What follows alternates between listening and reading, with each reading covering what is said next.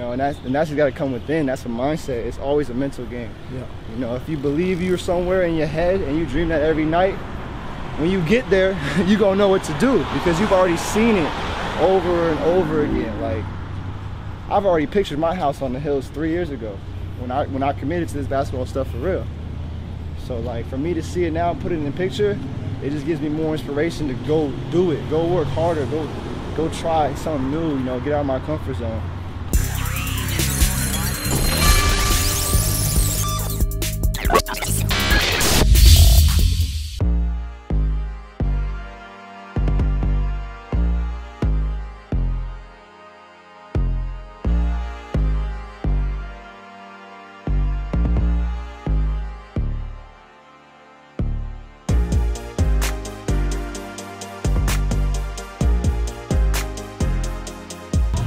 I'm from Hastings, Nebraska, 402, 785. I graduated from Norton, Kansas. So all over the Midwest, I got support, I got family. I got family in Omaha, Nebraska. Shout out my big bro, Arthur Lyle, master barber in Nebraska. My dad's from Omaha, my mom's from Hastings. My mom's a Spady, my dad's a Lyle. My dad tried to like move out the hood, move out of the trouble so we didn't have to grow up in it. So he moved to Hastings, which is like a nice, kind of an older community. Really no violence, a lot of drugs, but on the violence side it's pretty slow compared to Omaha. So thank my father for that, just try to get us out the struggle. Crazy story, I got the Kool-Aid tatted on me. I don't know if you can see it. I'm actually related, my family invented Kool-Aid. His name is Edwin Perkins. And he's my grandfather's uncle, so my great-great uncle. And Hastings, Nebraska, if one thing we're known for, besides Tom Osborne, Nebraska football, is that it's the birthplace of Kool-Aid. How y'all play? Y'all can score, y'all can pass, y'all can shoot, what? Shoot, pass, I guess. What's your favorite celebration? I'm not sure. Nah, you gotta show me right now. Say you just scored on me. What are you about to do? Maybe I like cock the pistols. Oh, you. Ooh. Okay, I respect it. I respect it. This is what I like to do. Hold on, hold it. Put it on me. I like to put the. You hold it for me? I pull the air. I gotta load the arrows up. You feel me? I'm a sharpshooter. Yeah. Pull the arrow out. Yeah. Give them 3 of them and then run back. Over the years, I can say my family was the first mulatto family to ever like really be involved in the community as far as like playing sports, you know, socializing, just being involved in a positive way. We had a lot of discrimination, a lot of hate from the community because they didn't feel like we deserved to be there. No matter what they said we were, we proved them wrong, that this is who we are, this is who we're gonna be. So like growing up, I faced a lot of identity issues, I faced a lot of like trying to figure out who I was, because to all the Caucasian people in the whole community, I was identified as black. But to like black people in Omaha or African Americans around, not in Hastings but outside of Hastings, they see me as a white boy. So like I had a hard time trying to identify who I am instead of just being who I am, Deon Lyle. Like that's the only one, I'm one-on-one.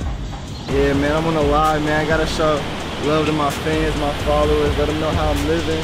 Let them know I'm really blived up. And if you don't know what blived up means, I'm gonna teach you a lesson right now. So right here, it's tatted on my skins forever. BL means blessed. You got that? X stands for and, it's different. It's different, don't question me, it's different. VN stands for living. Blessed and living. Count your blessings, young blood.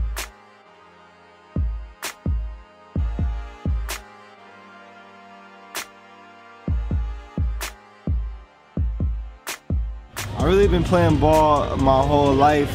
I was fortunate enough to, my father played ball, and he put a basketball in my hand at a young age. So as far as like hooping, I've been playing my whole life, but like organizational ball and like being like having referees and having to like set up plays and whatnot, I really only played like 3 years. Like I said, I was facing identity issues, so like the way I would kind of like draw a lot of attention is I would act out. You know, I would do like something negative, or I would do some, just get in trouble for no reason to try to get attention. And so that caused me to get kicked out of school a couple times, to just be put up in situations that I hurt myself in, so I couldn't play basketball. One of my coaches made me sign a contract, so if I violate probation or whatever, I can't play. And then I violated probation, he kicked me off the team, and then they made it a school thing as well, which makes no sense. So the school reacted on the situation too, and they kicked me out of school. So I had to find out a way. I did homeschooling for the rest of the semester. I had like 2 options, to go to like rehab or go to Boys Town, because I failed a UA. So I went to rehab. I went to rehab in Valley Hope in Norton, Kansas. And thank God I did it, save my life, because that's when I finally decided to take basketball more than just an outlet. I started to take it as like, this is my way out. Before, basketball was just something that I could go play when I was angry, when I was mad, when I was happy, when I was sad. Like, it wasn't, I really didn't see a future in it. You know, I always told everybody I'd be the first one to go D1. I didn't even say NBA back then. I was like, I'm going D1, I'm going D1.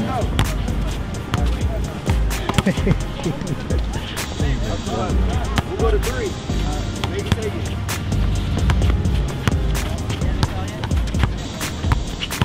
Get that.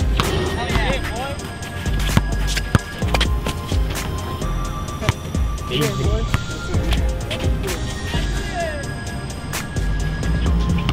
Free Drew, sunlight, pull up to Laguna Beach, handing out L's. Stay winning. I went to Norton, Kansas my junior year. I got kicked out of high school, went my junior year. I had to write a letter to the board in the state of Kansas and tell my situation. They blessed me and passed me right away to be eligible.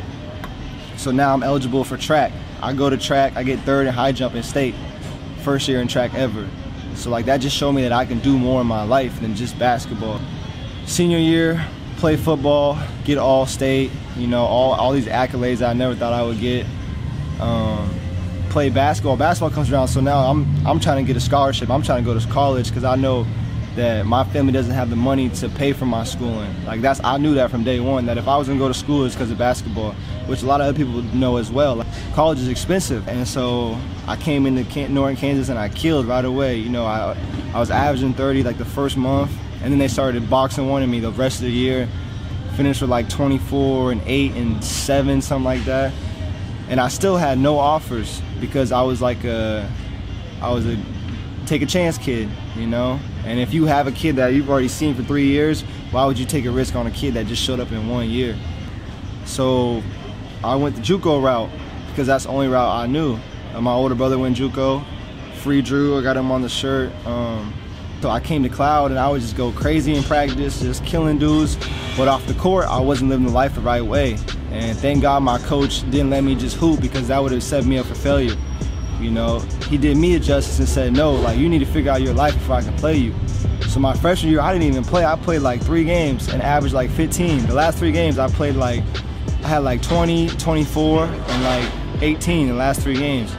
So like that showed that I could do it, but if I get my life together off the court, I'm gonna go crazy. So freshman year, he said, Deon, like, you need to figure out who you are, otherwise I'm not bringing you back. He's like, you need to literally sit down and think about who you are and what you want to be, because you just mold into your environment. Like, you have like 12 different personalities. You just act however the people are around you acting. And that's what I got from just growing up in Hastings, is being labeled as this, and I just became the label because it was easier. You know, it's a lot easier to just be what people say you are than to just be yourself and take the hate up full on. So like, that was just me. That was groomed into me from my peers in my environment. So I had to really fight hard to be like, nah, this is what I'm gonna do. I'm gonna do it all the time. I always tell everybody that asks me, how do you do it? You know, how do you stay motivated? How do you get to where you want to be? You just gotta always stay ready, because literally someone can call you off of something you've done for 2 years ago. You're like, nah, we need him. We need this guy. We need this guy. Fact. And you gotta be ready to be like, yeah, that's me, but I'm better now. Like, you see my footage 2 years ago. I'm showing you why I did that, and why I'm me, and why I'm gonna keep improving, and why I need to be on board. In my sophomore year, it just clicked.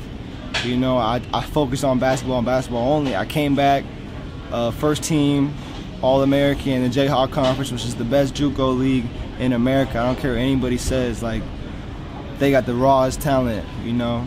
And did my thing, averaged 15 in like 6, 7. I started getting calls from coaches that I've always dreamed of getting calls from, like D1 coaches.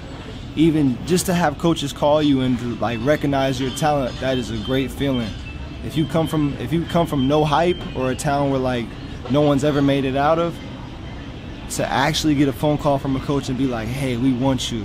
You're great. Like, this is what you can do. This, and at the time you don't know that they're just selling you, but like the first couple calls you get, you really feel that. Like you really feel that. Like you feel like you're really wanted, you know. But once you get older, you realize it's just a game.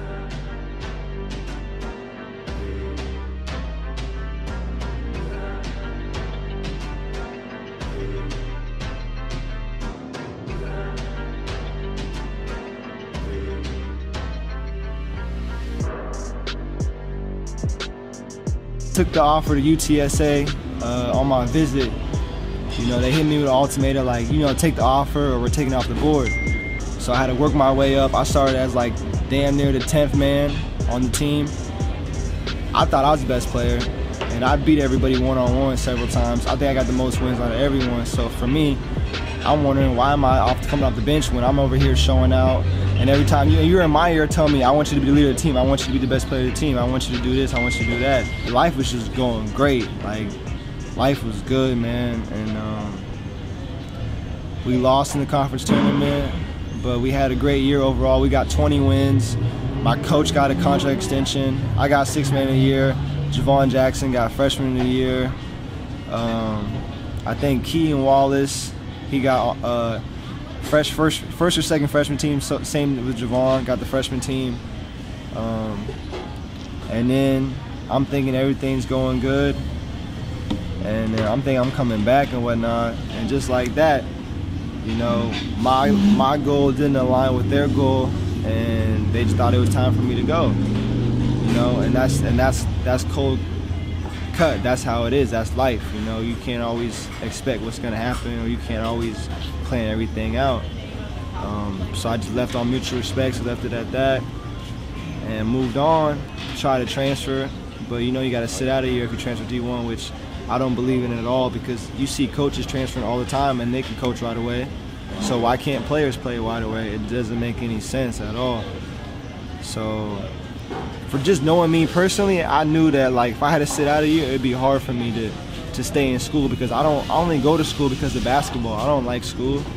You know, I get good grades because I'm smart, I'm intelligent, but I don't like school. Like, I don't like to sit in class all day and listen to somebody I don't even think is smarter than me teach something that they don't even fully know, and they only doing that to feed their family. Like, they have to do that.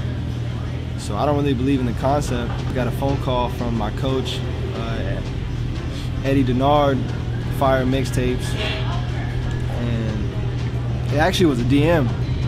I met him through one of my teammates, George Wilburn, but I hit him up through that and asked him to do me a highlight tape for my recruitment, because at the time, like, my coaches weren't really helping me with recruitment. I had to do it all myself, which is pretty hard, especially if you don't know coaches and you just trying to reach out to everybody. So I'm reaching out to verbal commits, I'm reaching out to all these Twitter feeds and just trying to get my name out there. So like, it was real frustrating at first, and it was I'm already so late in the recruitment process that like I only had a short amount of time to get up an offer, and I got some offers, fortunate enough. You know, South Dakota State, Nicholls State, Creighton was gonna offer, but they needed someone right away, so they wanted to see if I could like get my thing so I'd have to sit out a year, if like something I could pull up some dirt or something. And I was like, you know, it's not even that big a deal. Like, it is what it is, you know. Coach Denard just DM'd me and was like, we want you to come to the league. Because he's seen all my highlights. He did my highlight tape, so he knew I was a dead-eye shooter. And, like, you know, I was kind of limited at UTSA. I played the 4, and I'm really a 2-3. Like, you can see in this league, I played the damn near the 1. And I already messed with LeVar off respect. You know, I've been watching his journey and his son's journey the last 3 years since he's been talking crazy. And, you know, I respect him as a father figure, I respect him as a black male, I respect him as a businessman. I respect this whole brand he's evolving, and this whole thing that he's not scared to do. And for me, I don't fear nothing, so like, I got ultimate respect for him, because he don't care. He gonna do what he wants to do. Like, he does not care what nobody thinks. He knows he sees the vision. And that's super unique. It's not everybody can see a vision of where they're gonna be at and how to get there.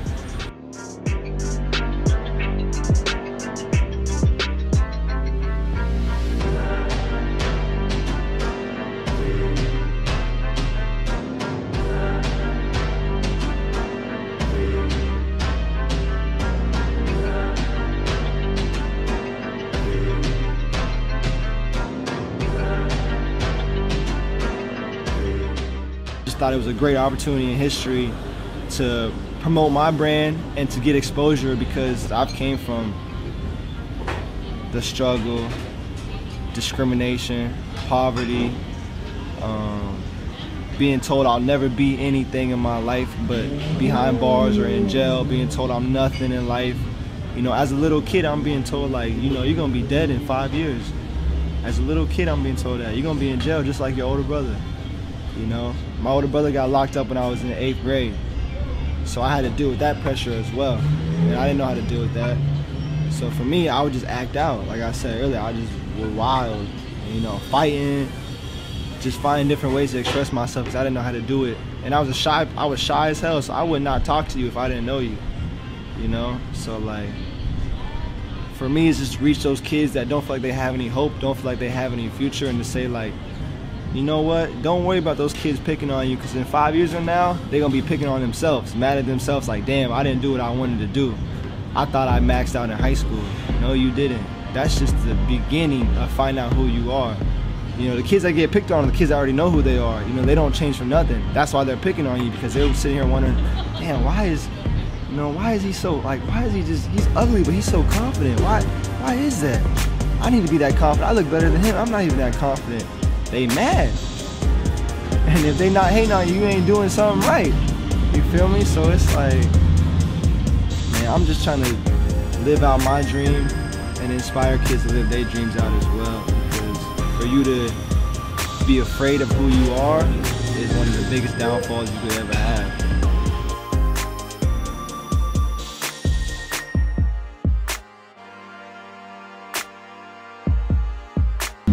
Being proactive, being a great influence, and also trying to get better every day. I know a lot of times it's easy to get comfortable, it's easy to settle on what you get and just be, okay, I got it, now I can just be cool. But for me, I try to always stay uncomfortable. You know, there's a quote I got on my skin, it's a MLK quote. It says, the ultimate measure of a man is not where he stands in moments of comfort and convenience, but where he stands in times of challenge and controversy.